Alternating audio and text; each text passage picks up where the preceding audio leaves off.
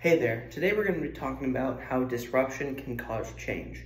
Disruption is a protest, a disruption in the natural order of things that usually occur, like if you're walking down the road, usually you'd be walking down the road. If a protest there causing disruption, making a statement for something, blocks you from doing that, you kind of have to recognize that statement, and it might click in your head, oh, what they're actually doing is disrupting me, so I notice what, this group of people is doing wrong, or what our government is doing wrong, and that switch kind of flips, and I begin to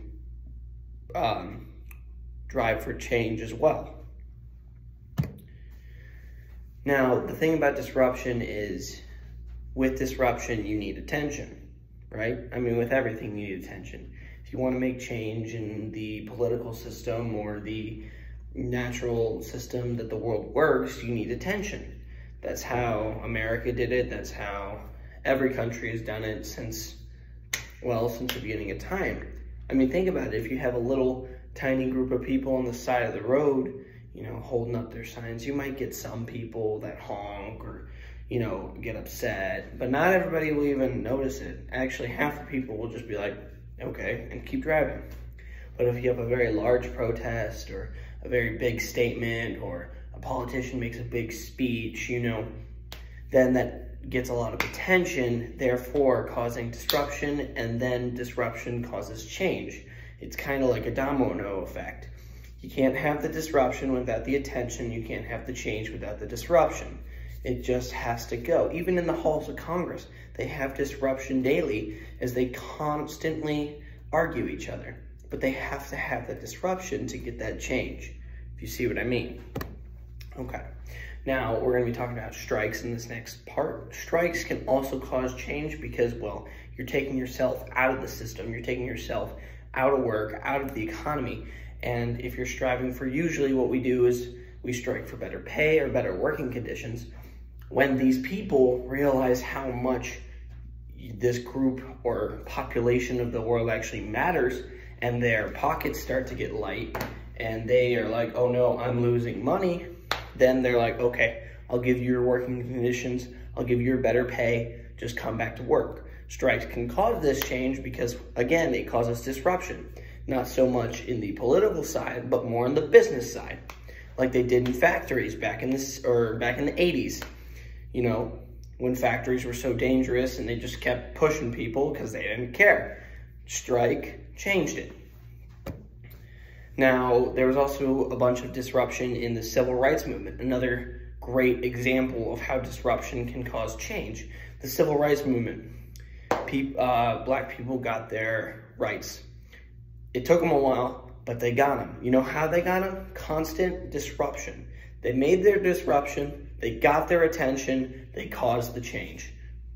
It's how they did it. I mean, Martin Luther King, he got a lot of attention. He got a lot of people following him, gaining more attention. Then they caused disruption, or peaceful disruption, if you want to call it that, through their protests and whatnot. It still dragged more attention until eventually enough people were like, okay, this needs to change, and they changed it. Black people get their rights. 13th, 14th, 15th Amendment, boom, racism ends. Women's right movement. Now this one hasn't been as big as the civil rights movement, but it's still a good example of how disruption can cause change. Now, a big one was the protests about abortion. There are many people that say, oh, you shouldn't be able to do that because it's the husband's part. It's the husband's baby as well. And the women say, my body, my choice. And you can't really fight them on that, unfortunately. It is their body, their choice. So they get that attention from the protest that caused disruption. And they get it from online, social media, they get it everywhere. And they do all this disruption, they cause all this attention, then they get their change. Like, I believe it was Roe v. Wade versus, I think it was Texas or something. I'm not 100% sure on the court case, but it was a big court case, Supreme Court case about abortion, and the Supreme Court ruled that it was Roe v. Wade, sorry. that that the women had the right to get an abortion, and it wasn't really up to the men or the man. Now, this is a little bit of kind of a negative, you know? I mean, it's a negative and a positive. Okay, so political change, right? It can be good, but it can also be bad.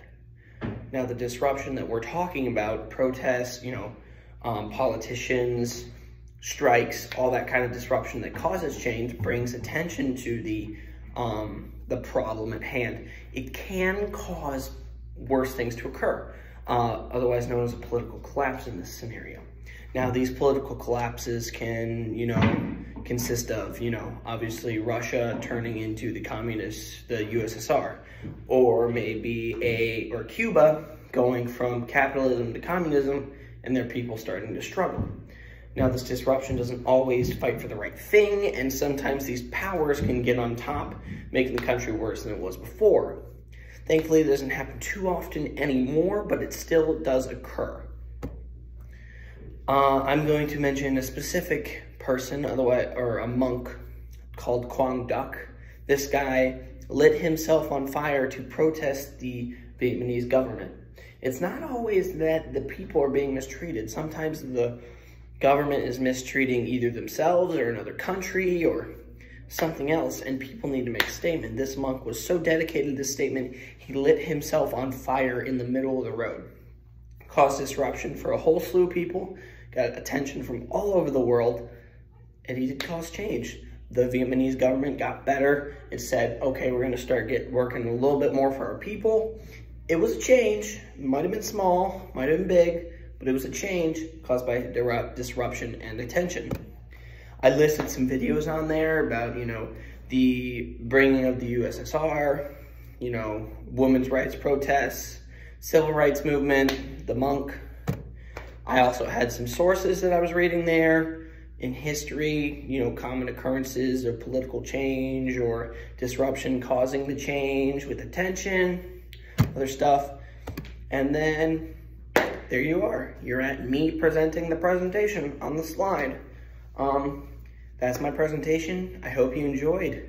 Have a great day, and remember, if you want to make change, cause that disruption, get that attention, and you'll make that change. See ya.